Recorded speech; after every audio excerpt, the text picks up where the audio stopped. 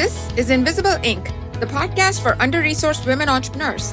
And I'm your host, Shubha Chakravarti, founder of Achieve. Join me as I talk to women entrepreneurs about the nuts and bolts of their journeys and to experts who will give you insights that are hard to find anywhere else. Let's jump in. What does the VC investment process really look like?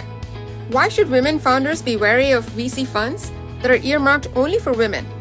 When fundraising, what hidden risk might scare an investor away that you as a founder may see as a big win? In this episode, Kim Banham, general partner at Connetic Ventures, talks about how the VC process can be molded to remove bias against women founders, the big disservice that women-focused VC funds do to women, the founder blind spot that is a red flag for potential investors, and much more. Now, here's Kim.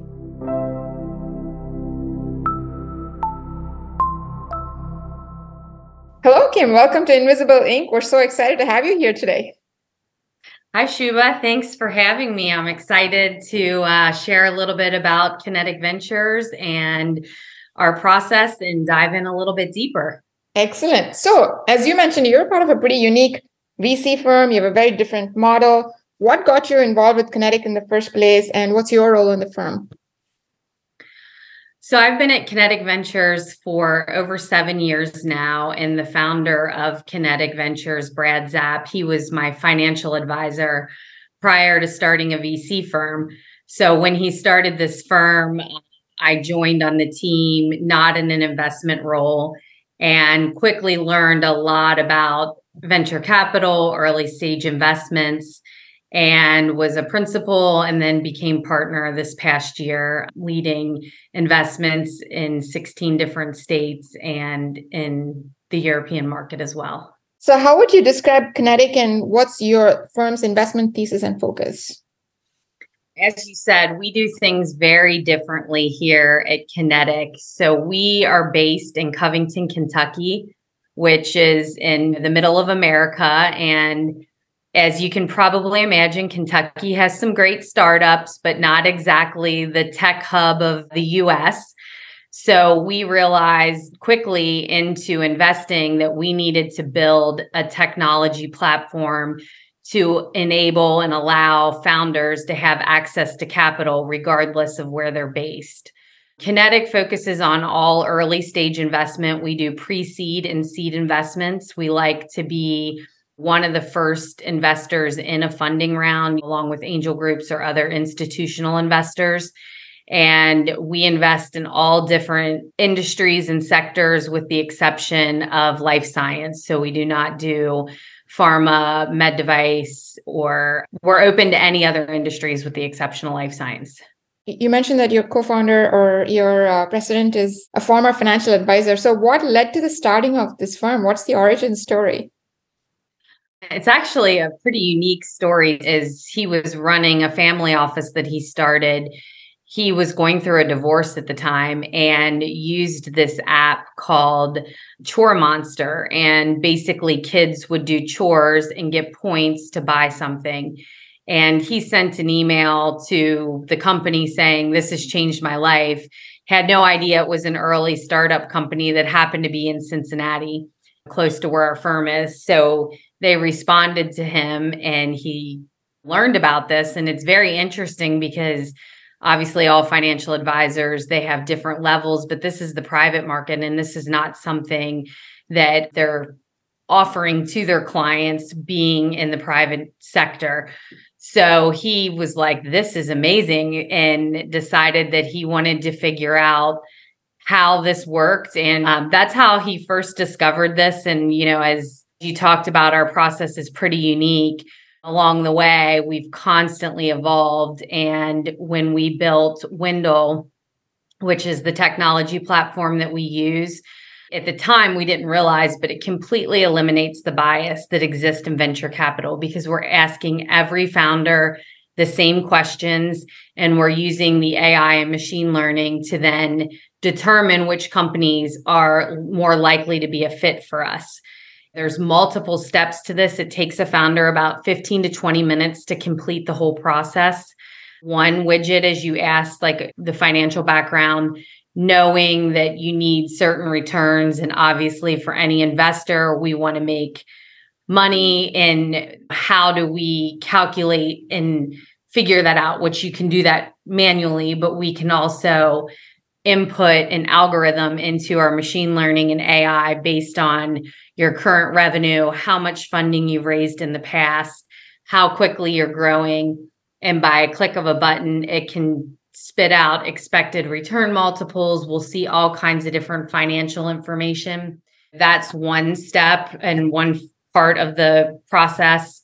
Another part of the process is a personality assessment that we call team print. Every investor that you talk to, they always talk about the team. What we realized is it's very difficult to have a startup company, and you have to wear every possible hat you can imagine as a CEO, founder of a startup. And different people are wired in different ways to be able to adapt to those changes or those roles at a very fast speed. Because if you're hiring a CTO and you hire the wrong CTO, that can literally bankrupt a startup. So it is crucial to have the right team in place. And so what we actually did is we hired a full-time industrial psychologist and built out the team print personality assessment, where we have the CEO go through as well as other leadership members on the team to see how this team works together and what their profiles are. And we have data that can now help us predict which companies are more likely to succeed based on how a founder is wired. So it sounds like the underpinning of your differentiator is the application of the AI. And the way you differentiate yourself is not only do you apply the AI, but you actually have actively taken steps to debias it. Then there's a financial component that the AI looks at, and then there's a team and personality component that it looks at. And together, that's kind of like the secret sauce that helps Connetic do this process differently than, I'll call it, the typical VC firm. Is that a fair characterization of what you just walked us through? Yes. And as you said, what differentiates us, a typical VC firm, if you're an early stage deal and you have $50,000 in revenue and you are talking to a VC that only does invest in companies with $1 million and up in revenue, you've now just wasted the founder's time as well as your own time. But for us, we want to spend our time on calls with the companies that are more likely to get a check from us right now and save the founder's time as well as ourselves. So we're using our time the most appropriately through using technology and data. So we call Wendell a junior analyst. So, anyone could input certain things, like you can input that you're doing 5 million in revenue, but we're still doing standard due diligence. So if it's a fit based on what you put into Wendell, we then, depending upon where your company's located, between the partners at Connetic Ventures, whichever state, if it's my state, you would be doing the diligence process with me. So we would have a call, and then, like every other VC, a list of what items we need for due diligence. We like to come in at the pre-seed and seed stage. We do not do anything with over a $15 million valuation. So that's the big thing for us too. So if you're raising $5 million on a $20 million valuation, I don't want a founder to waste their time, but these are things that I will see in my initial call when a company is a fit.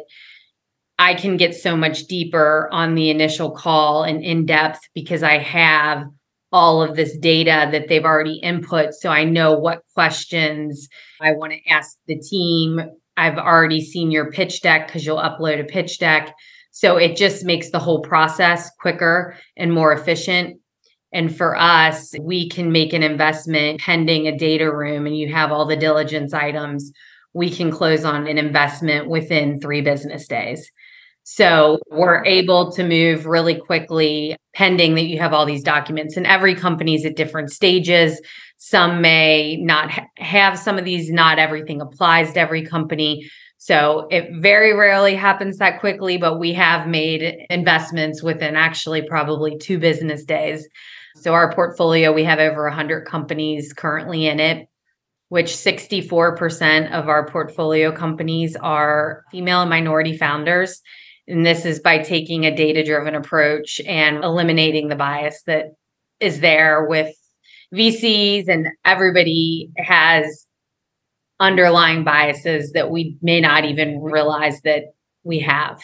I just love that. So basically 2 out of every 3 founders that you're funding are some kind of underrepresented founder, right? Either female and or a person of color. That's fantastic. The biggest takeaway I had from the process was actually 2 big takeaways. One was the removal of bias because you've automated or put on a technology a lot of the issues that might cause rise to bias. And the second was the removal of the lot of the friction.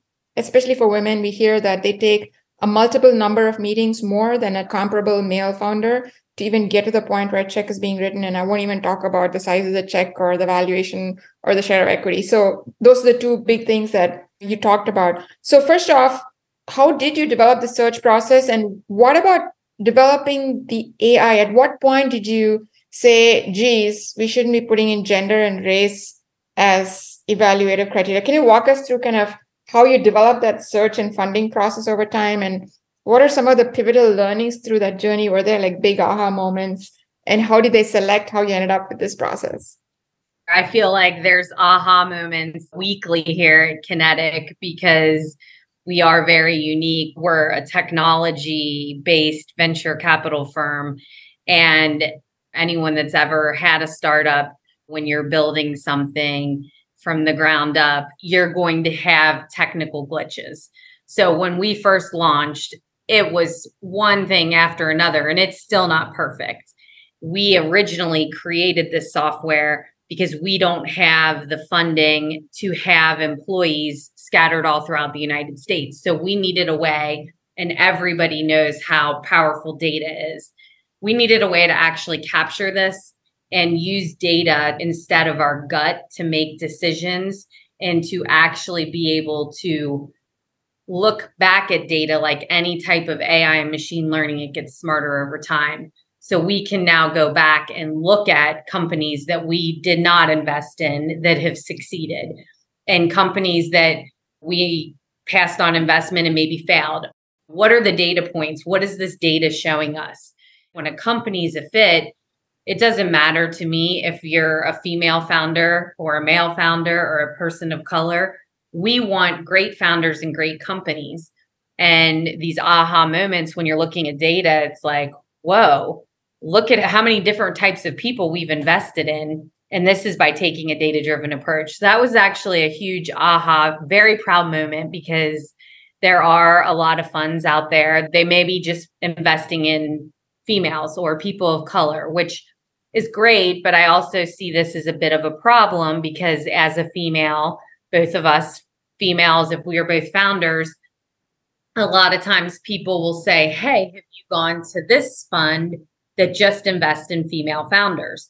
Well, that fund may be a $50 million fund, whereas the bigger part of their fund is $1 billion fund. So now you and I are being sent to a fund that's giving us access to 50 million versus $1 billion. So that was a huge aha moment. Every day we have a data meeting when we're looking at data. So as I say, there's constantly things that are coming up, like in the personality assessment that we're doing of these founders. Yes, we see like where they fall in the quadrant. We have a full-time industrial psychologist, and our assessment has been double validated for fairness in gender, age, and race. Everybody listening has probably taken some sort of personality assessment, and we can get into this because Shubha took it, and I would like to hear your results on what it said about yourself. But what's interesting is a lot of these assessments were created in the 60s and 70s when it was mostly for executive level positions at companies, and it was white elderly men in those roles. So there's a lot of age, race, and gender discrimination and some other assessments out there. So we had this double validated for fairness. So there's multiple people using just our personality assessment within their organizations, at some larger corporations, some smaller, just because it has been validated for fairness. I can't wait to get into it. But before that, let's talk about Wendell. I'm hoping it's a girl. Tell me it's a girl. Is it a girl? Wendell's a boy, actually. Or I guess we could say we refer to Wendell as a he, but I guess Wendell can be whatever we want it to be. Okay, one day just ask them whether they want to be a boy or girl or anything in between, but I just couldn't help asking. So Wendell is a big part of Connetic's process and value proposition. At length, you talked about the role that Wendell plays both in the financial assessment as well as in the team assessment. How did you make sure as you were developing this AI that you're minimizing the impact of bias? Because even if you don't ask explicitly for, say, what is the founder's gender, what is the founder's race, or what have you, there's always going to be implicit bias because of the data that it's trained on. And we know that there's a lot of bias baked in the old data. So what did you do to de-bias explicitly the decisions that Wendell or the evaluations that Wendell would come up with? As I said, looking at the data, as far as we don't know, we're not asking, are you male or female when you go through our process? We don't ask about gender, what we're doing. We know our portfolio companies, the investments that we've made, that obviously if I invest in your company, I have a female founder, and I know that you're a female founder. We actually have a transgender that we invested in founder, which this is another aha, interesting moment. This founder previously, when she was a male, she had a startup and raised venture capital funding and had no problem. When she transitioned to a female, she was having all these issues raising funding. She went through our process. Like we don't meet these founders first. She went through and was a fit. And she literally cried when we invested because of all of this discrimination that she firsthand experienced. And her company is actually a DEI training platform for companies. But she said when she was a male, it was so much easier. And this was a firsthand encounter. So obviously, this founder, we wouldn't know they're transgender when they're going through. We know once we've invested because we have relationships with these founders, and that's how we know. But our process doesn't have a way to take out that bias. It's just asking every founder the same questions. And based on what the data, the AI is telling us, is how we move forward with which companies we're going to initiate the conversations and start the due diligence process with. The founder feeds in all of the data, and essentially what the AI does is it calculates an expected IRR, right? And then you have some threshold that says either it meets the IRR or it doesn't meet the IRR, right? Is that a fair characterization of how? Yes, I would say that's a fair characterization. You know, as I said, there's multiple steps, and some of this as we talk about the team, and I want to touch on team print a lot more on this podcast because it's really important. So when you take this assessment as a founder, we've had 4,500 companies apply for funding. And as a VC, you constantly have so many pitch decks sent over to you or calls that you're taking with these founders.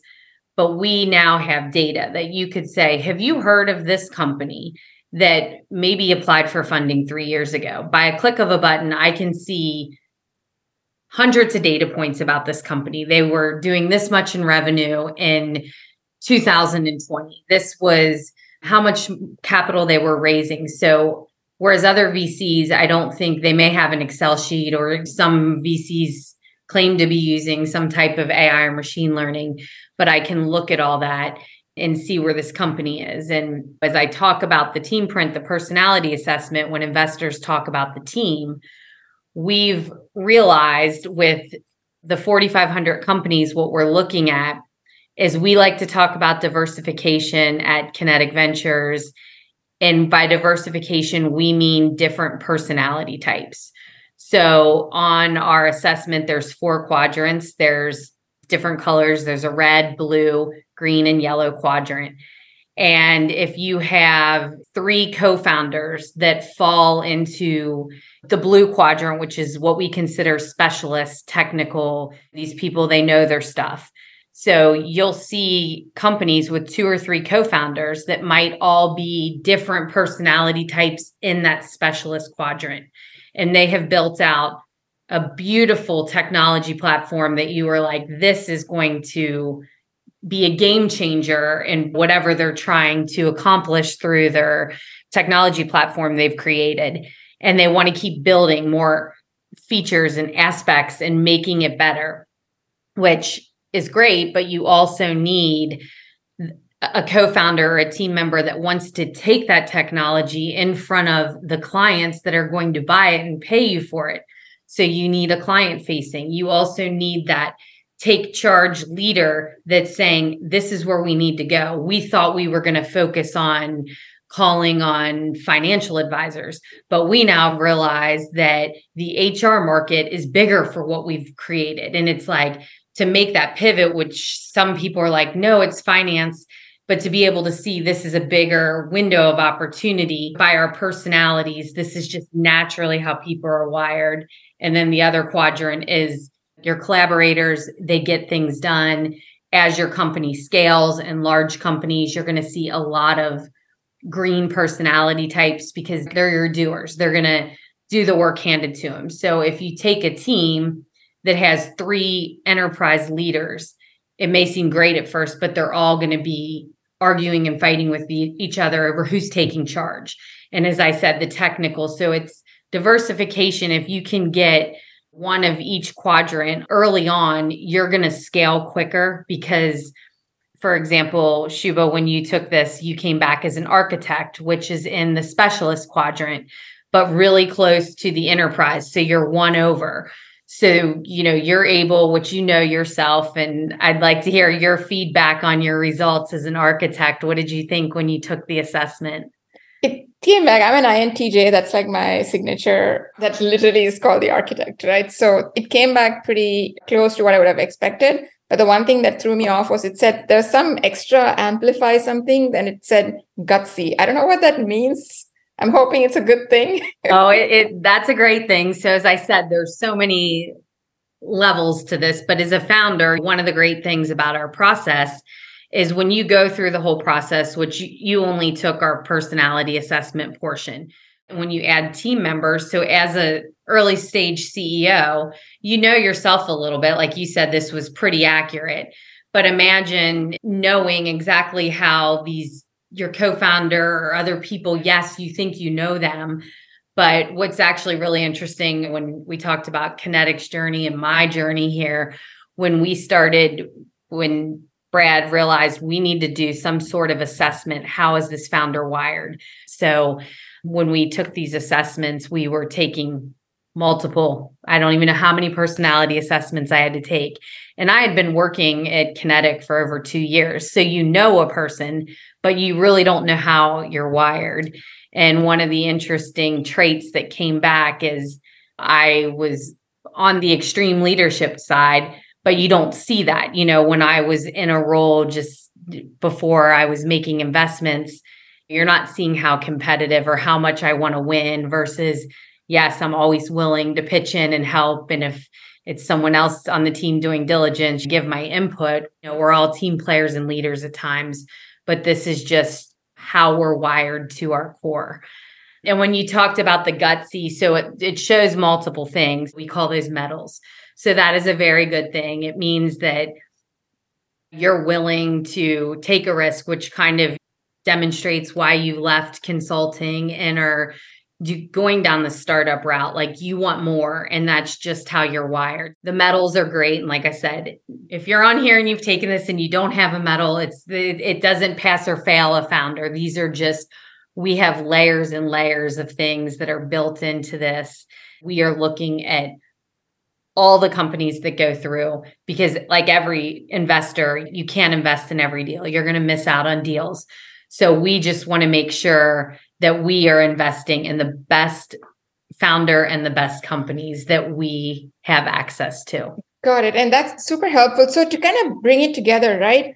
Can you walk me through a hypothetical situation where you have the financial analysis? I mean, they all come back together. So you know what the financial profile, or at least what Wendell thinks is going to happen. And then you also know the team composition. So maybe it's fully balanced, maybe it's not fully balanced. Now it's on your table. You got to make a call, especially because, as you mentioned, you've got a pretty short turnaround time.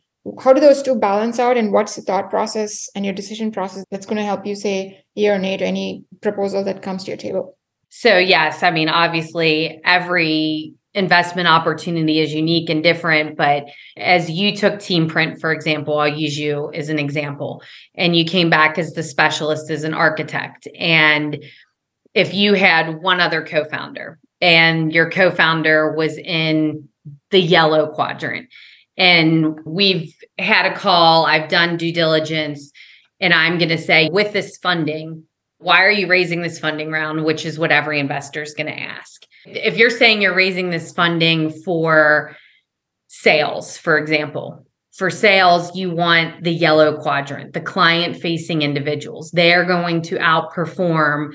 Yes, you can sell, but you're more technical to your core. So if you hire somebody that to their core is more client-facing, they're going to perform better for you as a startup founder. So part of my diligence would be, you're raising this round to hire salespeople. I suggest that you use our tool. This is another thing we allow every founder to use, this personality assessment, to find a client-facing individual for that role. And moving forward, say you end up hiring other quadrants, they didn't work out. You said, I should have listened to you. You have a little bit of everything. And majority of our portfolio founders absolutely are amazed. Like you said, this was spot on you. And when you're hiring people, even as a founder, you have certain personality types that you enjoy working with better. We call it a dynamic duo. So my feedback to you would be, if we're investing and you're focused on sales, like you need to hire these types of individuals.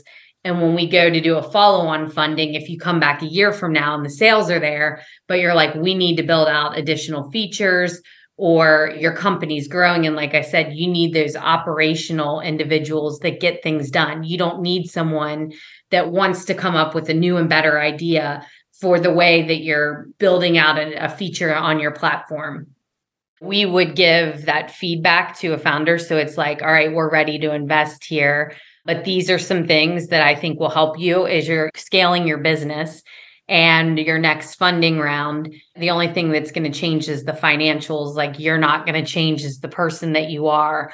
So if you've hired some other people, we would ask you a year from now, when you're doing your next funding round, have those individuals take the assessment. And it's just kind of to give you feedback that you can take action on. Like, it's actual data in front of your eyes that you can see, this is how Kim is wired, this is how Julie's wired, this is how John is wired.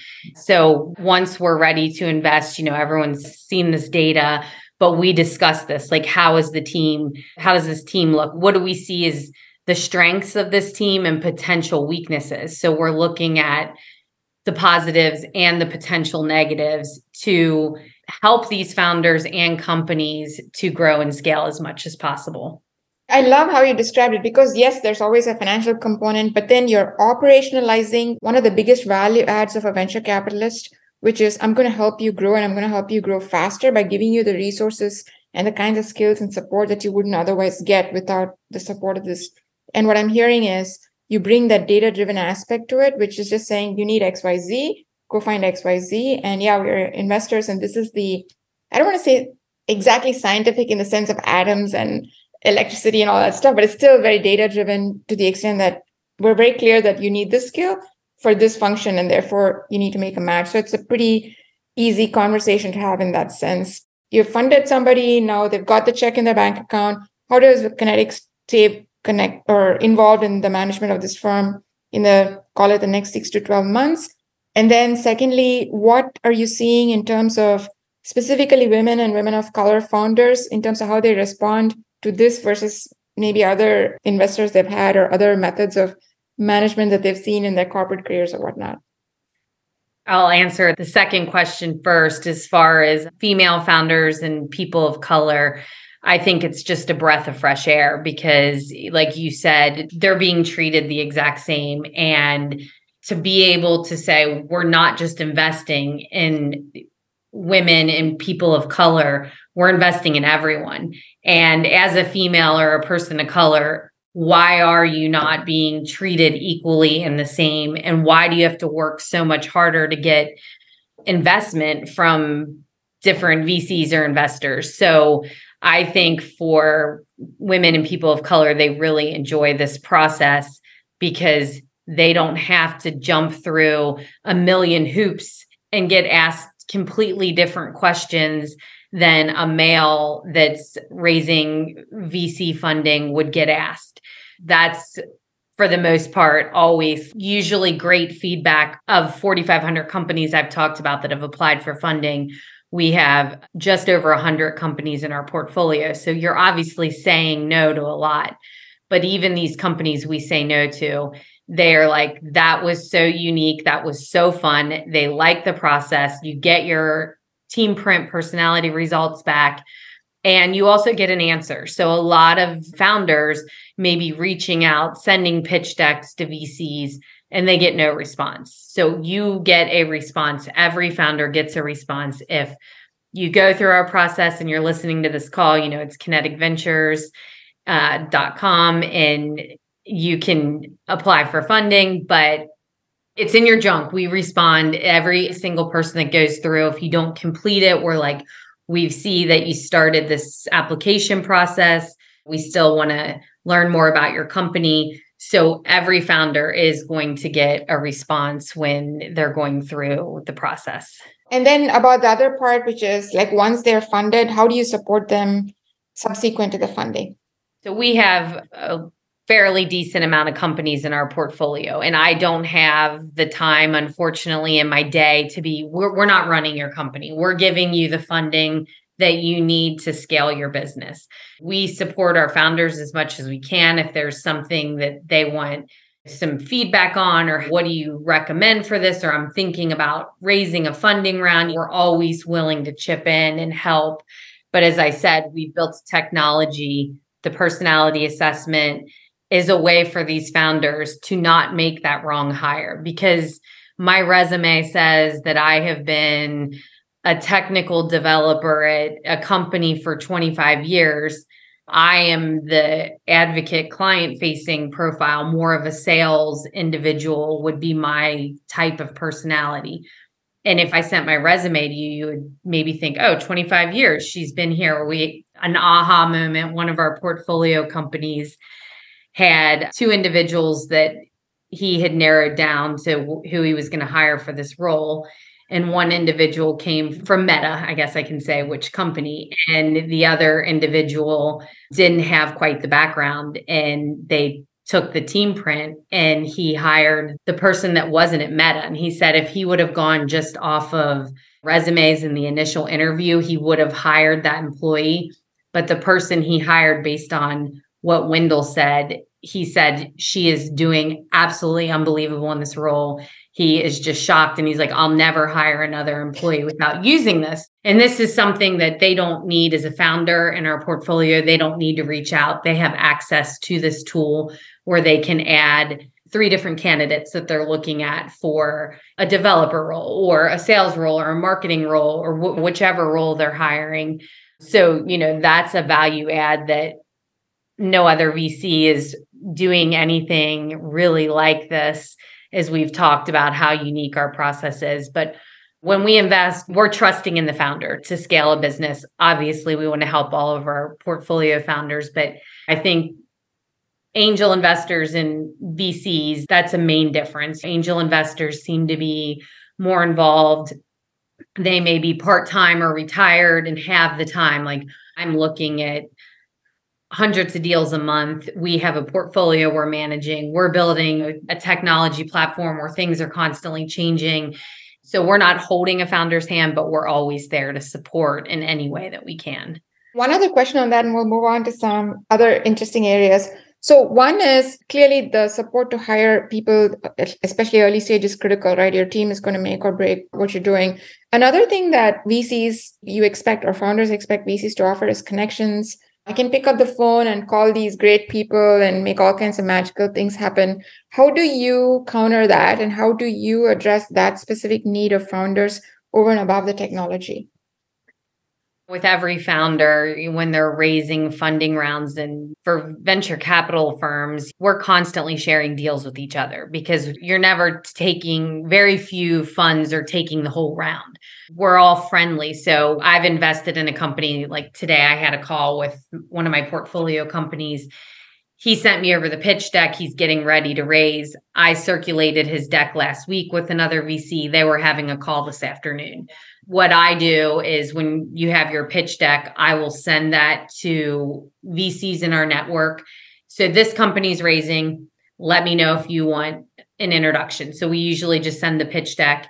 If it's someone that we're doing a call, like we have calls with other VCs, they'll say, what deals are you looking at, or anything coming your way? Because when we're a pre-seed and seeded investor, we don't invest past the Series A. So we want to be your first money in. We'll follow on, but we need to be very well connected with those Series A and Series B investors, because our portfolio companies, we need them to get funding. So pretty much the most common way is just circulating pitch decks with other partners at VC firms and understanding what industry they're looking at. So we're diversified. If it's a consumer product, there's VCs that focus just on consumer products, or they only do software. So I'm not going to send them that pitch deck. So we know what different VCs are looking for, and we circulate pitch decks for our founders, because one thing that I think every founder needs to understand, we're on your team. We're investing in you and your company. We want to win and succeed just as much as you do as a founder. So nobody wins unless we both win, and we're doing this together. And that brings me to a very important point for VCs, which is exits, right? I mean, you're here for exits. And you mentioned that you're going only through Series A and not past that. Have you had successful exits? And if so, what have you observed in terms of learnings about these exits, given that you may not be as involved once they take on Series B, Series C, and so on? Can you talk about that a little bit? Connetic is only 7 years old. And with any type of early stage investment, the amount of time, the longer these companies are going, the more valuable they're going to become. So we have had some exits, but we would prefer for these companies to keep growing, because it's going to be more valuable to us as well as the founder. One of the questions I ask in part of my diligence process, because every founder is different. So if you were asking me for investment and say you're raising $1 million on a $5 million valuation, and I would ask you, if somebody comes to you and offers you 20 million for your company in 3 months, what would you say? And this is just what I think. This may be a bias. With angel investors, it's their own money. So they're like, oh, I 4x my money or 3x my money. This is great. They can turn around and invest. Well, VC firms are not in this for a 2 or 3x. We want outsized returns. We want to think when we're investing in a company, we're going to get at least at the very minimum 5x our money. So we want even bigger returns. So some founders, and that's what in your personality comes into play here, sometimes they get tired and it's like, oh, I can sell and have a couple $1 million, which is great. You can have a couple $1 million, but if you're a 30-year-old founder, this isn't enough money for you to go start your own fund or never have to work again. So that's one of the questions that I typically ask in diligence, just because I'll get to see, what are you thinking as a founder? Like, is this a short term? And like I said, some angel investors, this is great. They would be like, sell your company. Whereas I would say, if you're already getting these offers after 2 years in market, keep scaling and keep growing. And this is where you say, what's the relationship? I'm like, yes, you can get 20 million, but what do you think you're going to be getting offered 3 years from now? And do you want to do this for 3 more years to walk away with 100 million versus 5 million as a founder? So I put that into perspective and want to know that, because we are in this for the long haul. So when you ask about our companies, the ones that have had exits, it's been a 2 or 3x, like nothing that is, oh, this is great. I mean, obviously, yes, the company didn't go under, but it's still so early to even predict. And I mean, venture capital and angel investing, it's a roller coaster. One day you think a company's going under, and the next day they have just raised a huge funding round or brought on a major customer that changes the landscape and where the path that the company is going down. So it's really hard to predict. And part of us, the window, as we talked about this a lot, like I said, we're not trying to predict which company's the next unicorn. We are trying to predict the ones that do not succeed, the bankruptcies, the companies that go under. So that's what's more important to us, to make sure that these companies that are going under, are there certain data points you're seeing? Is there some pattern here that, that we've identified? It gives us data to back up what's going on. And like I said, this isn't just our portfolio companies. This is other companies that we're looking at. I love it because two things. One is it reminds me of Warren Buffett's rule one is don't lose money, and rule two is don't forget rule one. It kind of reflects that. And then secondly, what I also like is that it focuses the light very brightly on de-risking your startup, right?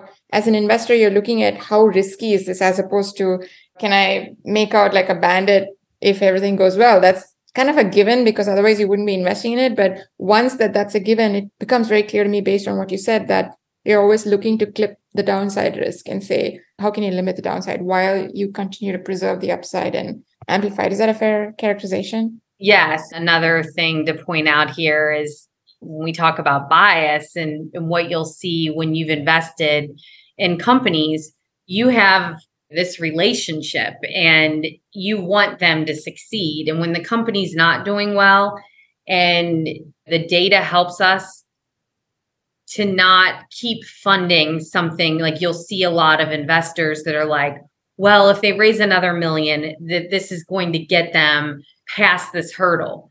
Whereas we would say, we're already invested in your company. We still believe in you, but we're not participating in this funding round. We hope that they succeed, but the data helps us. And like I said, when you come back, we're updating the financials in so that's the only thing that changes in future funding rounds and adding a few team members. But if it doesn't make sense, we pass on investment. So the data helps us. Like when you really like someone, it's so hard not to be like, I still believe in them. Here you go. And you'll see that a lot with institutional and angel investors. And I think that's a bias because you like an individual personally or still think their business is a good idea. That doesn't mean that that company is going to succeed. So that helps us to the data-driven approach to keep us on track, to make sure we're not allowing that bias to come in to influence like funding a company that isn't where we expect them to be to get a check. In that case, do you give them any kind of feedback that says, hey, you looked great last year, but your numbers aren't looking so hot right now? Obviously, you want to preserve the value. What do you do in that case? So one thing here, we are all about transparency and honesty. And we just tell the founder, like, this is where you were a year ago. This is where you told me you would be. You're not even close to these projections. We gave you feedback that you needed to hire salespeople, yet your team isn't working out. We'll pull up the pie chart from the personality assessment. We would say, who have you hired since then? We're completely transparent with the founder. And as a founder, you get told no a lot, but honesty is really important. And honesty is what you need to hear, because I'm not here to boost your ego. And that's not what the point is. We need to win. And that's part of the assessment. Are you a team player or are you a leader? Like being a team player is, it's okay, we're going to get there. But no, a leader's like, no, this isn't acceptable. And it's not that we're not going to support you, but you're not where we need you to be right now. Maybe your next funding round, like maybe we pass, and the next funding round we participate again. So we're always completely transparent with our founders. Got it. And that's helpful to know. And it's so good, at least as a founder, because you know where you stand at any given point, which brings me to the question of your experience with women founders and especially women founders of color. There's a little complex dynamic once you get money from someone, because there's the money power dynamic and there's also the dynamics of gender and whatever else you want to throw into the mix. So it gets pretty complicated. What have you learned about your experience managing women founders and diverse women founders that can help them improve the performance of their own startups that they may not get elsewhere? I think female founders, people of color are outperforming. I think as women, we have to wear multiple hats every day in our life. So what we've seen a lot is the valuations are not at the same level for female founders. And the returns, like as I was giving that example of a company, if we're investing in the first funding round at a $2 million valuation and they exit for 20 million, that's a win to us. If we're investing in your round at an $18 million valuation and you exit for 20, that's we're not getting excited for you. But for the female founders, I just think keep moving forward like all of us do and all female founders do, and grow your business. But what women have to do on the amount of funding and people of color, you may have $1 million versus a male counterpart is getting 10 million in funding. So we're able to do a lot more with a little amount of money. And I think just be realistic, and we need to have a voice for ourselves because we are just as capable of the males. And what we've noticed in our portfolio is somebody told me, and I don't know where this came from, but that the funding decreased in 2022 in female founders. And a lot of times these women may get initial funding rounds, but what our data has shown us that female founders aren't getting those second and third funding rounds that are the large sums. When you're raising a 20 or $30 million round at, $120 million valuation. As a partner, it's in my relationships with VCs, I want to make sure that I keep pushing these companies with these females and people of color because they're doing amazing things and they need to be given the follow-on funding as well. So just breaking down these barriers and why these still exist, because they shouldn't. And it's about a team and the person, not are you male or female, and diversification amongst the team. And even for female and people of color, we are outperforming. So why is the money not coming to us? And that's an economic issue for you too, right? Because especially if you're not going to do all the funding all the way, the fact that somebody who's female or a person of color facing a differential market for subsequent funding could impact your returns pretty significantly, right? So it's not only the right thing to do, but it's completely in your economic interest to make sure that you're breaking down those walls, which is what I like about your model, because you are almost forced to do that, to realize the return. So that's just great. Do you have any concern that other large, well-heeled firms would come in and replicate or build other AIs that could essentially do what you're doing, just bigger, and drive you out of business? We hope there are more people need to be using data. So VCs that are listening, it really is powerful. And it's same with a startup. If you think no one else has this idea or is going to do that, this world's a big place. But we believe so much in what we're doing and think other VCs should be taking the same approach. You're never going to go out of business because companies are always looking for funding. Maybe we end up with a portfolio that's 95% female and people of color, if that's what the data is telling us. But to go out of business, there's always companies. And that's what we do not invest in San Francisco. So we invest everywhere with the exception because one, majority of deals are there. We're looking for these companies and founders that are spread throughout the US. For example, you're in Chicago. There's a lot of VCs, there's accelerators, there's multiple things for founders in Chicago. Take someone that lives 3 hours outside of Chicago, still in the state of Illinois. They don't even know what VC funding is. They don't know what an accelerator is, but they're still coming up with a business idea and building that in a small town that's 3 hours outside of Chicago. So there's always going to be companies that need funding. So it's not a worry of going out of business if other people start building or using AI. We actually hope that more people realize how valuable this is to an investor, to a fund, to be able to show this is real-time data that we can show all of our LPs how our fund is performing, what we've seen, what we missed out on. As I said, we're very transparent with our portfolio companies and our LPs. It's one of the pillars that we stand by through and through. And we have the data that shows, not that this is surprising, but honest founders, we can measure this through the assessment. They obviously perform way better than people that are not honest. And you can't tell if someone's honest from a few phone calls or even diligence. So this is something that the data is showing us this, which of course you're not going to ever be able to see someone's dishonest in doing due diligence on a company. This is why you need actual data that's showing you this is a flag that came up and this is through a validated assessment. Is that coming in the data from the financials or is it coming from the team assessment? The team assessment. Give me an example. I'm not connecting the dots for some reason. How we're looking at the team print? Not how you're looking at the team print, but how this dimension of honesty versus dishonesty shows up in the team print. So like, for example, when you went through, it shows that you're honest. So, you're in our system and you were an honest founder. But what about my profile told you? How do you know I'm honest? Because by how you're answering these words.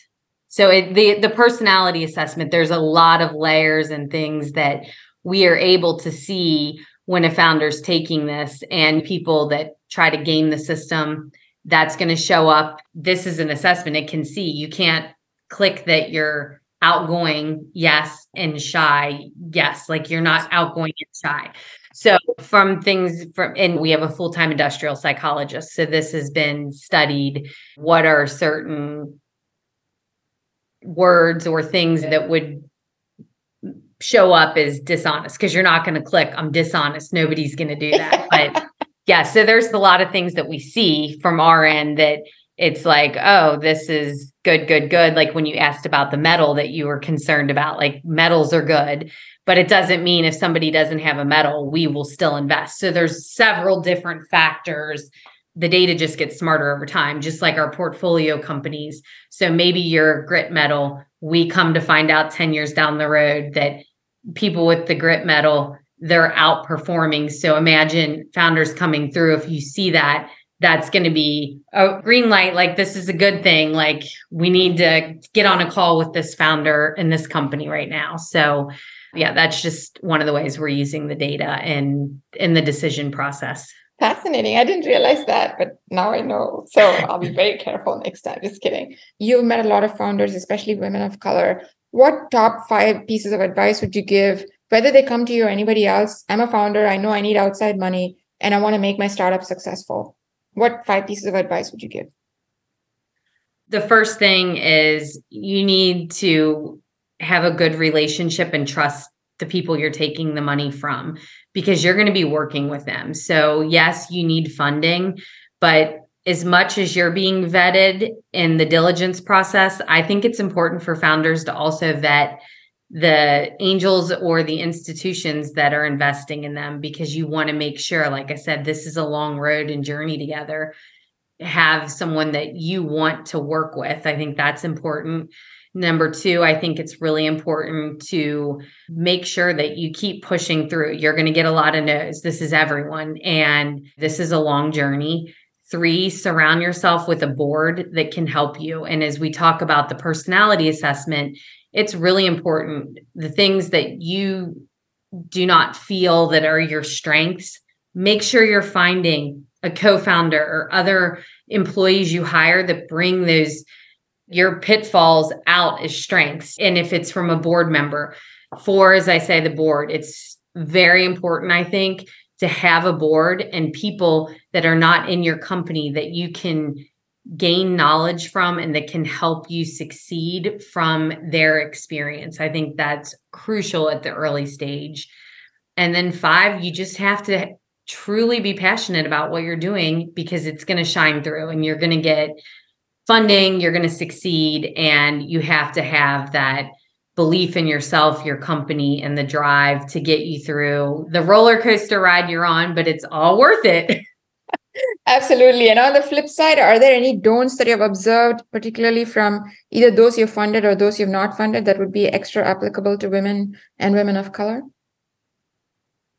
Do your research before you reach out and be prepared. Like the more prepared you are when you are looking for funding, the better your chances are of getting funded. So having a data room put together, being prepared for what these investors are going to ask you, and don't be intimidated. I think it's easy sometimes for a lot of founders when they're raising funding to feel intimidated by investors or VCs, but look at them as a co-founder, almost like somebody you want to work with, and just be honest, transparent, and why you want to grow this. And don't be afraid to have these women. I feel like female founders and people of color, their projections are always so much lower, which to myself as a VC looking at a deal, we know these are 95% of the time these founders are not meeting these numbers. But when you look at a female founder pitching, she's actually probably going to meet these numbers because they're lower. It's not this astronomical ballpark. So don't be afraid. It doesn't have to be exact when you're doing, this is what I think I'm going to do. Like, obviously, you need to have reasons why you think you're going to get to these numbers. But I feel like women and people of color don't seem to be as bold with where they're going or where they think they're going to go with their business, more realistic, which for me as an investor, I actually like to see that. But don't be afraid to reach for the stars. Awesome. I love it. And on that note, is there anything I should have asked you, but I didn't? Well, just obviously anybody that's listening that's looking for funding, you can go to our website. It's Connetic.Ventures, and you just click apply for funding. And I'm always willing to help out any founders or answer any questions. As I said, we're always looking for great founders and companies to invest in. And super excited that you're doing a podcast to bring more awareness and want to level the playing field, because all of us women on this call deserve to be here and to be heard and to be successful. Thank you very much, Kim. And you, people like you are the ones who make it possible. So on that note, I want to thank you. It's been a very informative and quite enjoyable chat to learn about all the little nuances of Wendell. And thank you so much for being here and sharing all of your insights. This has been amazing. Thank you very much for having me. Have a great day.